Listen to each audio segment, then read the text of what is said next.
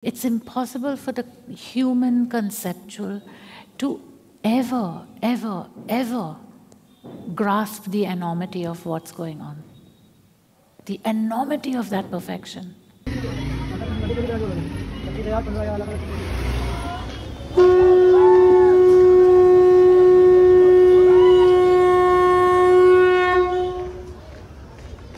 When you were speaking about synchronicity, I would like to ask just more.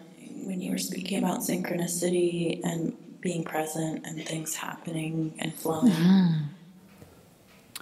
That's the most beautiful part. I like to speak about that.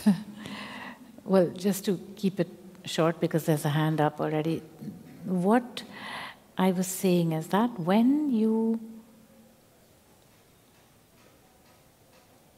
this bends in surrender to the impulse, refuses the ego and continuously is acting from that impulse. Every action, whether it's to pick this up or not, whether it's to do this, whether it's to move this way, whether it's to move that way, it's just an instrument in that action. Gradually what happens is that this whole system is that instrument of the truth in action. So there is a growing joy that happens, and what one experiences is that simply everything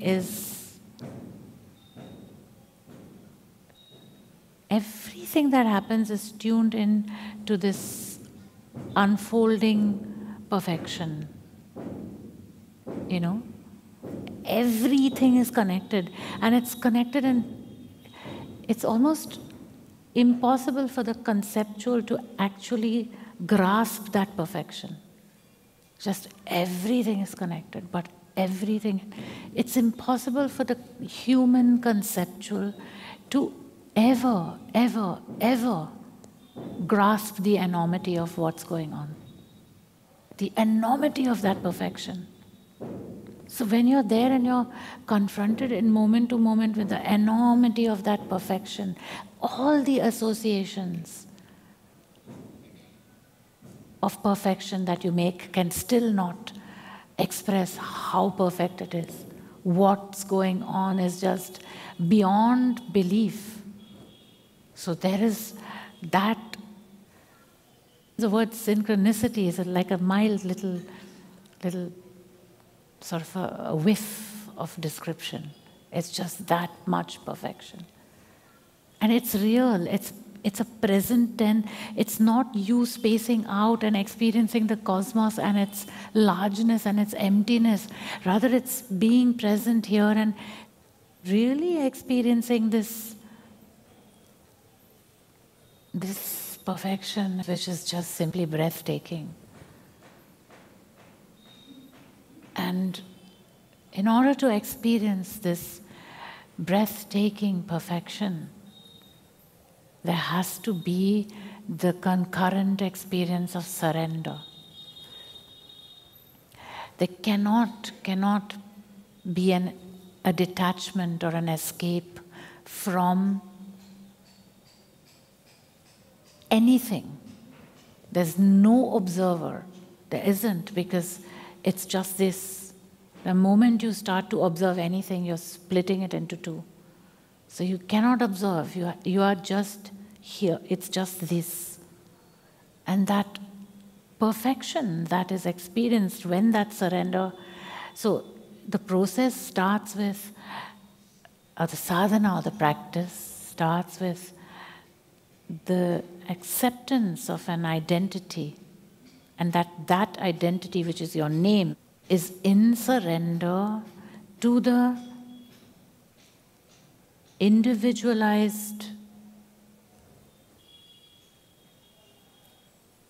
cosmic soul. So it's individualized as the Antar-Atman, and the surrender is happening from this. This is surrendering to it, not identifying with it, not saying I am, but saying I'm this.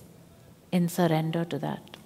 And as that surrender grows, that experience literally of going with the impulse of the soul, refusing the ego, concretely turning away from the ego and tuning in,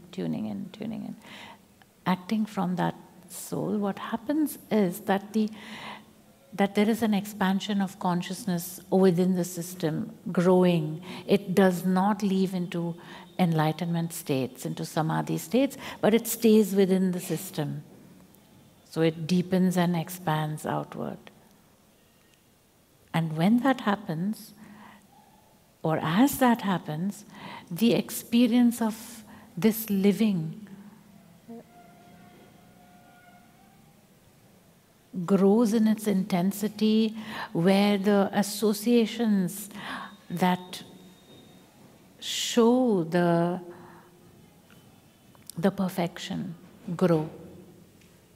So you're aware of these associations increasingly, and they're not just conceptual associations, but they are material associations. The very cells themselves feel the perfection of their own existence. You know what I mean? That's what's happening. And the emotional body, and the conceptual, and the transformative, and all the layers of consciousness are aware of their own action, which is impossible if there is an enlightenment. It cannot happen, because the enlightenment means the experience of cosmic states, of dissolution of identity. Here there is no dissolution of identity, rather there is a sort of an increasing coherence, a contour.